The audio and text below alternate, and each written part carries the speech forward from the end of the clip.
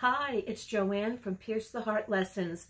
I know it can be difficult to shift from the concerns and bustle of the day to being creative. I want to give you 5 tips which help me to get in the groove. Number 1, get organized. I like to sharpen my colored pencils and lay them out in color order on my table.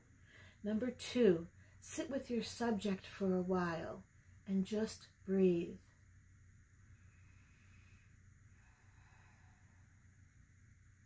Let the cares of the day just melt behind you. Number 3, tell yourself, I'm only going to draw for 5 minutes. Number 4, pick a simple spot in your subject to begin.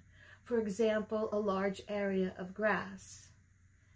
And number 5, choose a section of your piece and tell yourself, I'm only going to work on that part today.